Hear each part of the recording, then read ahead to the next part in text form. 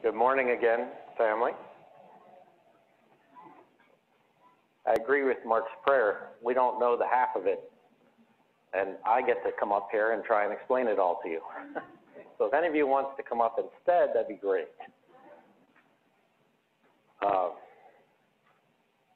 We start with a little fun first. My wardrobe is not a statement on anything here today. I know you're used to seeing the tie and the suit. It's a statement on my wardrobe. I get up this morning and I've decided I didn't want to wear long sleeves. So I went in my closet to get short sleeve dress shirt. I realized I only had two. One of them looked like I slept in it last night. The other one I went to put it on, and I don't know if you know this, but apparently it's possible for a shirt to shrink just around the neck. I didn't know that was possible, so it's a little difficult to get on.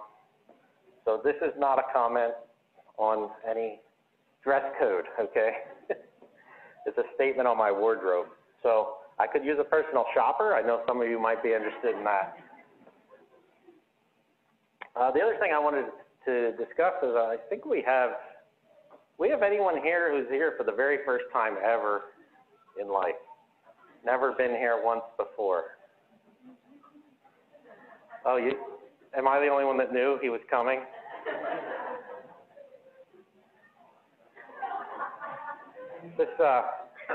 This young man's name is Braden. One of the important things about being a speaker is being welcoming. And I just wanted to welcome you. I wanted to make sure everyone knew you were here.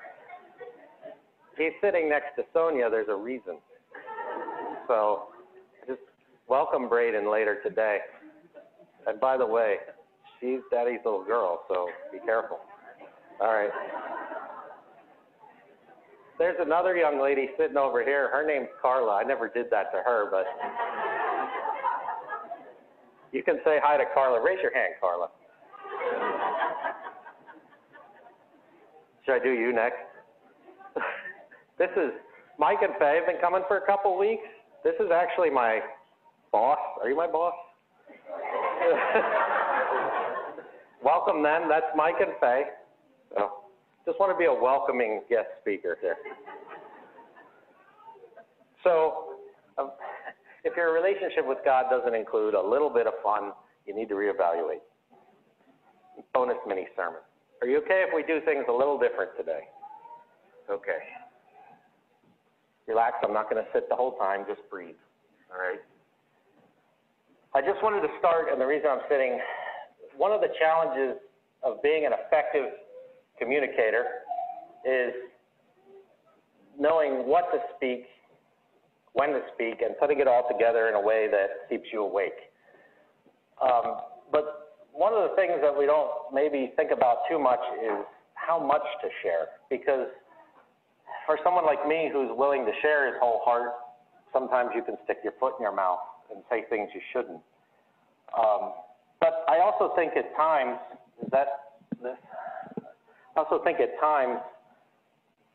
it helps you to know where I'm at so that you can frame what we're about to talk about, and also so that you know where I'm coming from so you can gauge the information I'm giving you, if it's accurate or not. So I just want to give you a little peek behind the curtain and how the sausage is made here before we get into the sermon. So I'm not really sure how these things come about. I'll sit down one day and I'll open this and I'll read it. And it's like the Lord just gives me this insight into it. Like 2, 3, 4, 5 points will come out of a section of scripture that I read. And I quick open the notes app on my phone and I jot those 4 or 5 points down. And I go, wow, I never saw that before. And then because I have so long to speak in between times, I don't have to do this every week. In the coming weeks or months, I'll just fill in between each point with an anecdote or other scripture so that I make sure we're not getting too far off track. And I'll use my reference Bible. Because one of the things that's really important to me is that whatever I say up here is true. Because scripture is very clear that if I'm teaching and whoever's teaching, you're judged more harshly for that. So it can be it's very important to me that what we say is true. It's also very mentally taxing because you're constantly looking for and making sure and redoing to make sure it's true. I'm sure Jay's back there nodding his head. He understands. And originally this message was no different. Okay, so sometime at the end of last year, or I want to say in January sometime, I read the passage of scripture we're going to go over. And I immediately had these three thoughts, these 3 points came to mind. I wrote them down. I quick opened my phone, put them in, and I was really excited about it. I was like, man, this is really good. And the Lord even gave me this inclination that it was for certain people who might be here today. And I went back the next time I was supposed to speak to look for it, and it was gone. I couldn't find it. I didn't know where it went. And not only that, but I couldn't remember the points that I actually wrote down. I remembered like some of them, but it didn't make sense then, and it just didn't come together. And so I kind of took that as a sign that, okay, we'll put this on the back burner for later. So fast forward to this week, and honestly, Monday I had no idea what I was going to talk to you about. None whatsoever, and that's abnormal. I normally have something to at least start with. There are a couple different ideas rolling around in my head, but none of them felt right. And if I'm honest with you, and here's where it's a little bit of a testimony. If I'm honest with you, this week's been a mess. Not in the physical sense. Work is fine, family's fine. Brooke has a little fever this morning. You can pray for her, but not in the physical sense. But mentally. And I think some of us, a lot of us might feel this way because of the coronavirus. We're all looking at all this information day in and day out and trying to figure out what's true and what's not true. And it's taxing mentally. And then you throw on top of that, now we've got all the political stuff going on because the election's coming. So you got political ads, you got conspiracy theories, you got all this stuff you're trying to sort through so you can be an informed, accurate, registered voter. You want to be diligent about what you do. So all this is going on, and I don't think I'm unique in this way. I think a lot of you probably feel mentally taxed right now.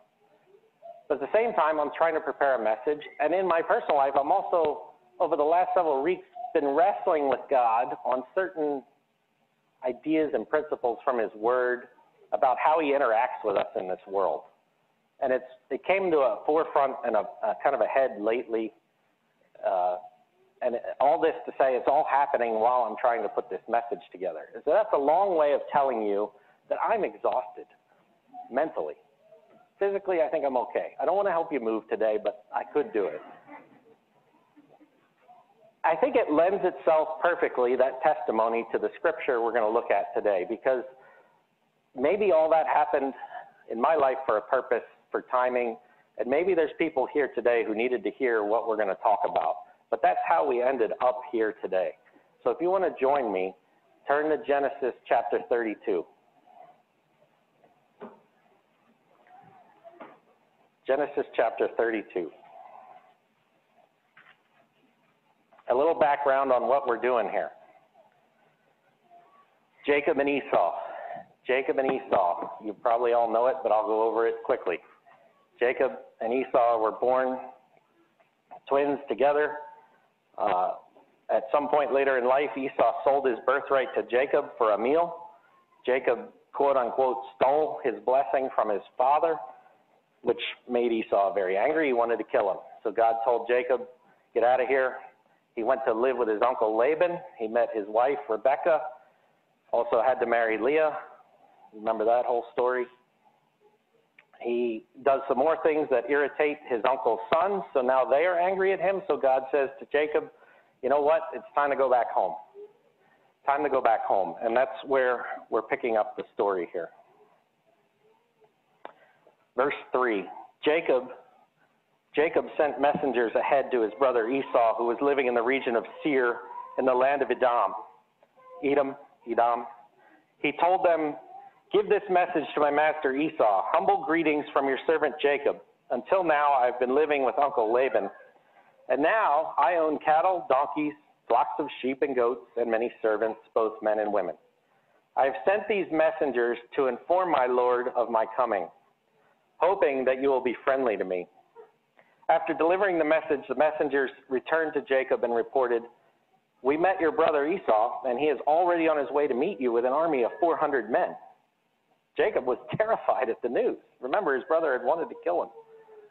He divided his household, along with the flocks and herds and camels, into two groups. He thought, if Esau meets one group and attacks it, perhaps the other one can escape. Then Jacob prayed. Then Jacob prayed. Then Jacob prayed. O God of my grandfather Abraham and God of my father Isaac, Lord, you told me, return to your own land and to your relatives. And you promised me, I will treat you kindly. I'm not worthy of all the unfailing love and faithfulness you have shown me, your servant. When I left home and crossed the Jordan River, I owned nothing except a walking stick.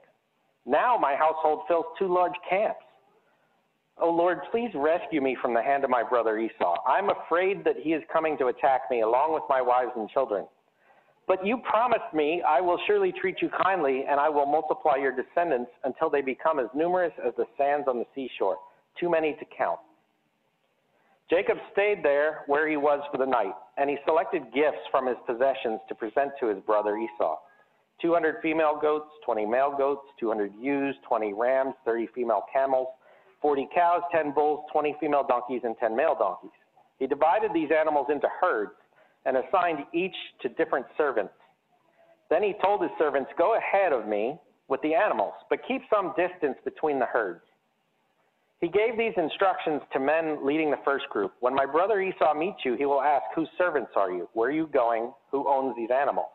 You must reply, they belong to your servant Jacob, but they are a gift for his master Esau. Look, he is coming right behind us. Jacob gave the same instructions to the second and third herdsmen and to all who followed behind the herds. You must say the same thing to Esau when you meet him, and be sure to say, look, your servant Jacob is right behind us. Jacob thought, I will try to appease him by sending gifts ahead of me. When I see him in person, perhaps he will be friendly to me. So the gifts were sent on ahead while Jacob himself spent the night in the camp. During the night, Jacob got up and took his 2 wives and his 2 servant wives and his 11 sons, and they crossed the Jabbok River with them. After taking them on the other side, he sent all his possessions over. This left Jacob all alone in camp. And a man came and wrestled with him until the dawn began to break. When the man saw that he would not win the match, he touched Jacob's hip and wrenched it out of socket. Then the man said, let me go, for dawn is breaking. But Jacob said, I will not let you go unless you bless me. What is your name, the man asked. He replied, Jacob. Your name will no longer be Jacob, the man told him. From now on you will be called Israel, because you have fought with God and men and have won. Please tell me your name, Jacob said. Why do you need to know my name, the man replied. And then he blessed Jacob there. So as I was mentally wrestling with God, I thought maybe some of you have had your time wrestling with God where you found yourself doing that. And if you're, how many of you have done that? How many of you have wrestled with God? Only 1. 4, 6, come on. 7. All right. Well, if you're like me and you ask that question, I'd mutter under my breath every day. Jacob found himself wrestling with God here, and I think his story gives us some insights on the idea of wrestling with God and what we can expect when that happens. And the first thing is that not always, but oftentimes it will happen at inconvenient times. God will come to wrestle with you at inconvenient times. Jacob just got done moving his entire family in the middle of the night across a river. Now, I'm not sure what they had for bridges in that day, but I'm guessing this wasn't an easy task to get his whole family and all his possessions across the river. He probably had servants to help him, but I'm guessing he did some of the work too. Likely it wasn't an easy thing. It's the middle of the night. It's bedtime. He comes back to camp. He's physically tired. We know he's mentally tired because he's worried about being killed by his brother. And yet now is the time when God comes to wrestle with him. That seems a little inconvenient. I want to go back to Jacob's prayer for a minute. In verse 9, he says, you told me to return to your own land, and I will treat you kindly. So Jacob knows that the commandments that God gave him, and he also knows the promises God made him in his word. Jacob is aware of what God said to him, and yet it still doesn't stop him from fearing for his life. Why? Why? The first thing is God's promises don't always give us smooth sailing. God's promises don't lead to smooth sailing. In verse 10, Jacob had been blessed. He started out with just a walking stick. That's it. Now he has enough for 2 camps. But now that blessing's being threatened. God has promised us eternal life. Our lives and our hope and everything have been forever changed if we know Jesus. Right? Oh, I got an amen. Donna. You know what else God promised us in John 16:33? In this life, you will have trouble. Jacob's finding this out. He's finding it out. The second thing is God's promises don't always look the way we think they should. They don't always look the way we think they should. I don't need to tell any of you that God probably doesn't do things the way that you would do them. Thank Jesus for that. Right? I'm glad he doesn't do it the way, because there was a time I didn't want children. I'm glad he changed that. Absolutely thrilled that he changed that. Jacob is not a particular fan of God's plan at this point of his life. And what this leads to is questions on Jacob's part. What's going on, God? What's happening right now? Is God actually sending him home to die at his brother's hand? Is that the plan? What's up with that? The same thing happens on our part. Inevitably, we wrestle with God because we know he has answers that we want, and we don't have them. And sometimes we know the answers, and we just don't like them. Sometimes we know them, and we just don't like them. But this is why we wrestle with God. We understand what God has promised us. We understand his character, but it doesn't match up with what we see right in front of us. This don't work together. This doesn't work together. It's not the way we would do things. I believe what we're seeing here is a physical manifestation of what's going on in Jacob's spiritual life, right? He's wrestling with God. The same thing happens to us in all our lives, often at the most inconvenient times. Someone close to us dies, all right? Our kids get sick. We see starving people or senseless violence. We lose a boatload of money. We lose our jobs. And we say, God, this doesn't make any sense. And it's then that the wrestling begins. And perhaps there's a reason for that, which leads us to point coming 2. Wrestling with God will change you. Wrestling with God will change you. When the man saw that he would not win the match, he touched Jacob's hip and wrenched it out of socket. And the man said, let me go, for the dawn is breaking. But Jacob said, I won't let you go unless you bless me. So when the man saw that he would not win, what does that mean? There's a period of time that had to come in there. It wasn't immediate. The guy didn't just engage him and say, oh, I'm not going to win this match. No, there was a period of time. It took all night. In other words, wrestling matches are not generally a short affair. When you wrestle with God, don't expect it to be done in a couple hours or a day. That can happen. But my experience, it usually takes weeks.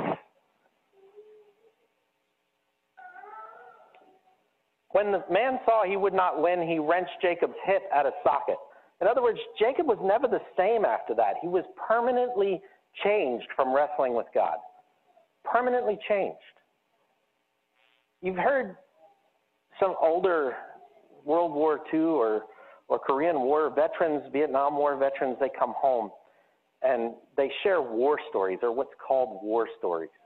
You know, a certain period of time goes by after they come back from battle, and after that period of healing occurs, they'll start to discuss their scars, or they'll have a piece of shrapnel, and they'll tell their war stories. It's a moment in time or a particular thing that happened to them that they have a memento of. It has a particular connotation attached to it. It's something they never forget.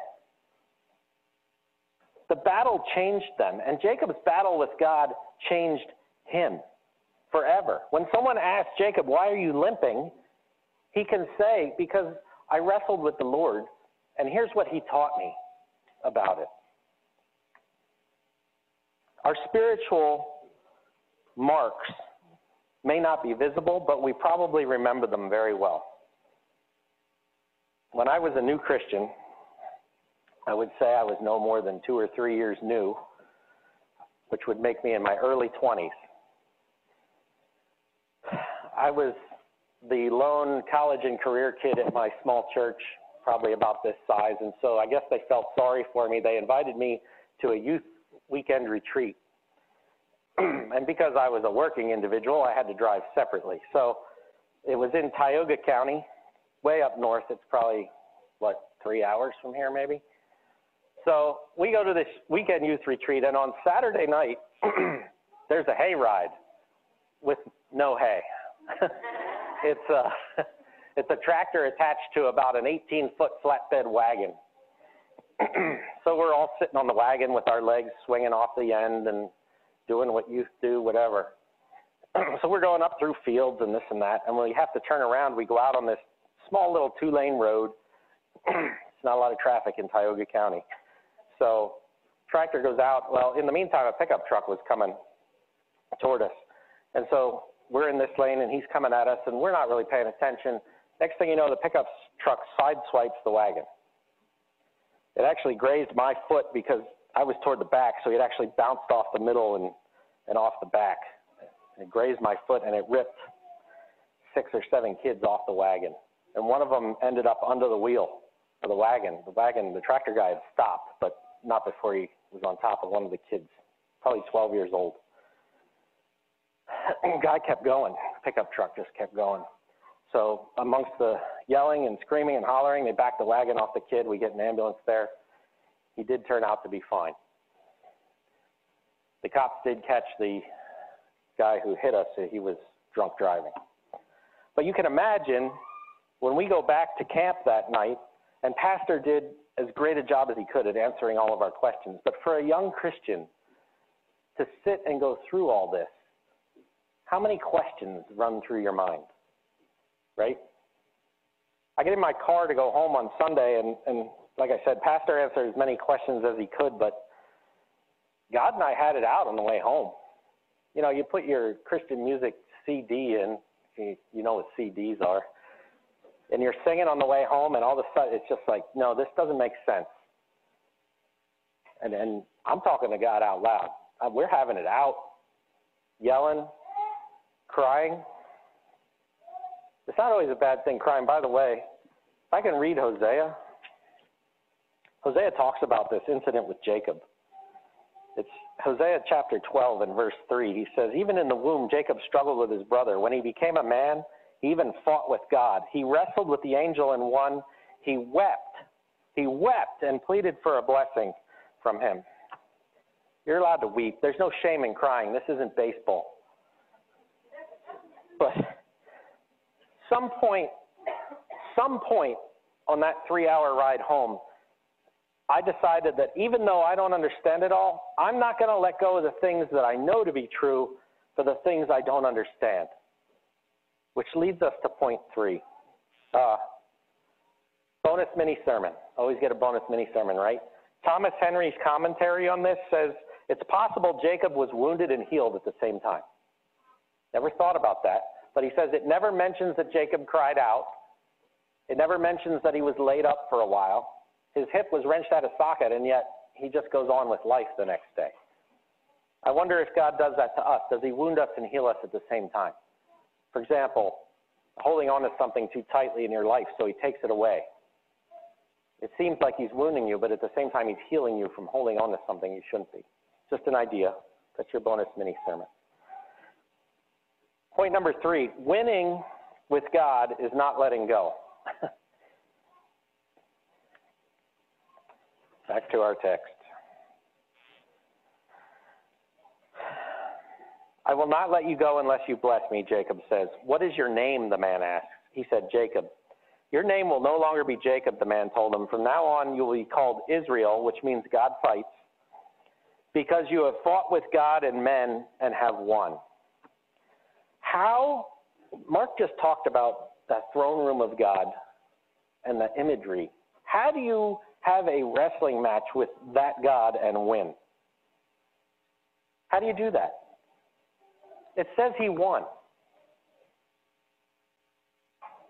If I have a wrestling match with Brooke, my 5-year-old daughter, is there any way she's going to win? Donna's shaking her head no. I can think of 2 ways. I let her, that's one. What's the other way?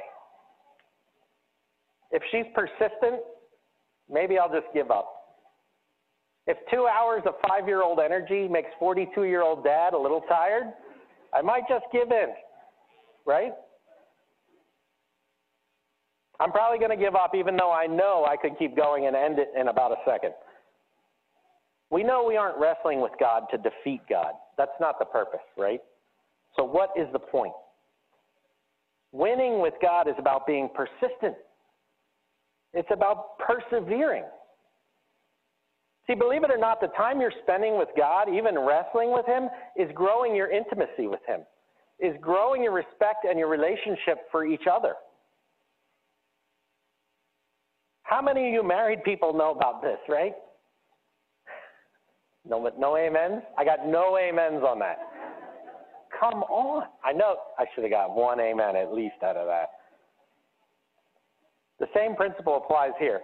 So you're with your married spouse, and over the course of 1, 10, 40, 50 years, your relationship grows stronger because you've been through the ringer together. You've had it out a couple times. It's just the way it is. And you made it out the other side with a stronger relationship. The same principle applies here. You know, when Adam and Eve failed in the garden, it was because they were convinced that something other than what God's word said was true.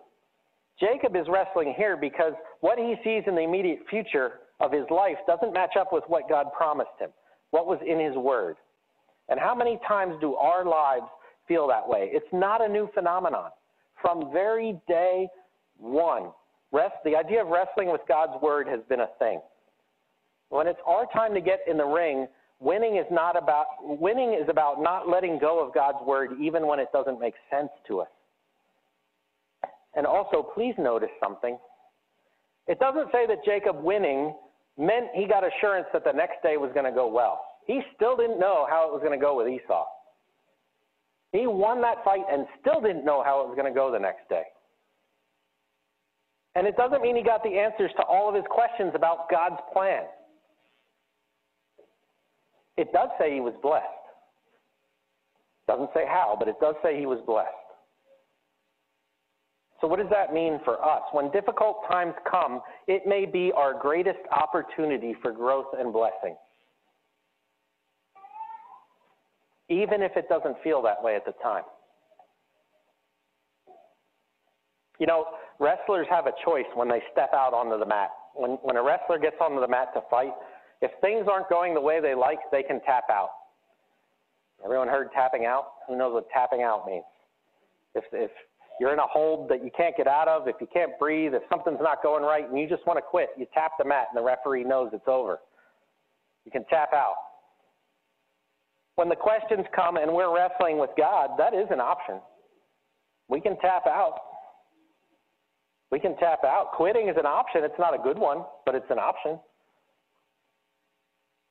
And it's happened. Let me read you a story from John. John chapter 6 and verse 53. Jesus said again, I tell you the truth, unless you eat the flesh of the Son of Man and drink his blood, you cannot have eternal life within you. But anyone who eats my flesh and drinks my blood has eternal life, and I'll raise that person on the last day. For my flesh is true food, and my blood is true drink. The word of God, by the way. Anyone who eats my flesh and drinks my blood remains in me, and I in him. I live because of the living Father who has sent me. In the same way, anyone who feeds on me will live because of me. I am the true bread that came down from heaven. Anyone who eats this bread will not die as your ancestors did, but they will live forever. He said these things while teaching in the synagogue in Capernaum. Many of his disciples said, this is very hard to understand. He's talking about eating flesh and drinking blood. This is very hard to understand. How can anyone accept it? Jesus was aware that his disciples were complaining, so he said to them, does this offend you? Then what will you think if you see the Son of Man ascend to heaven again? The Spirit alone gives eternal life. Human effort accomplishes nothing. And the very words I've spoken to you are spirit and life. But some of you don't believe me. Then he said, that is why I said that people can't come to me unless the Father gives them to me. At this point, many of his disciples turned away and deserted him. They tapped out. No, I can't. Nah. Tapping out. Jesus turned to the 12 and said, are you also going to leave? Simon Peter said, Lord, to whom would we go? You have the words that give eternal life. See, we can tap out if we want to. But see, you also need to answer that question, to whom are you going to go? For me, I'm with Peter and Jacob. The words of eternal life are here, even if they get hard for me to understand. I'm going to hold on until I win, whenever that may be. What about you? Are you willing to hold on to that blessing at the end? Or you want to tap out?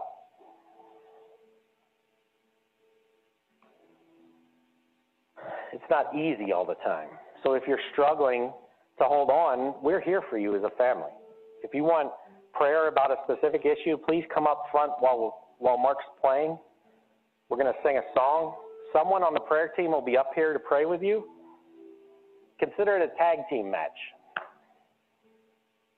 Please, don't give up. Don't tap out. If Jacob can win wrestling with God, so can you, and so can I.